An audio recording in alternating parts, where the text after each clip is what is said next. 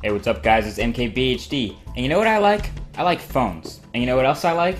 I like computers. I'm sure we probably share some of that in common. Well, I had this pretty interesting thought a couple weeks ago, and I shared it on Google+, which is down in the description, and I thought you guys on YouTube might like to hear a bit of it too. So what if phones were a lot more like desktop computers? Maybe not Macs, but desktop computers that you can completely personalize down to the spec. You can build it from scratch. Now, I know not everyone would want this, but think of the possibilities. For example, let's say you really like the iPhone 4, but then there's just something about the antenna that you don't like. So you want to get the iPhone 4, but move the antenna a little bit up.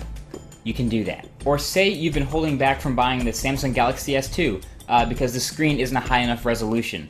Well, what if you could get a Samsung Galaxy S2 and then tell the person, oh yeah, but put the Retina display on that, please? What if you could do that? But seriously, what if you could just walk into a store like you could walk into a computer store and just start picking out components and put them all together and put Android on it and have that? That would be one of the coolest things ever. So with building a computer, you start from the chassis, you pick the body, you pick all the internal components, and then you pick Windows, and then you put it all together, and it's your dream computer. If you could do this with a smartphone, what would I choose? I would have the Nexus ones outside with the Galaxy S2 screen, and it would be running stock Android, not the TouchWiz interface.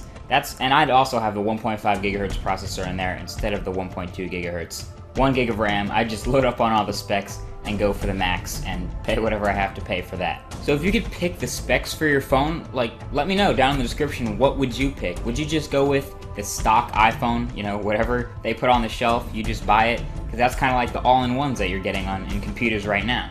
Or would you actually go through step by step and pick the operating system, the hardware, the software, the RAM, the processor, things like that? I have a feeling a lot of you guys might do the same as me and put Android on it, but a lot of the people who already use iPhones are totally fine with that and would rather just keep the iPhone. So I've given you my dream phone specs, and if you think this is a pretty cool idea, give this video a thumbs up and let me know what would you put in your phone.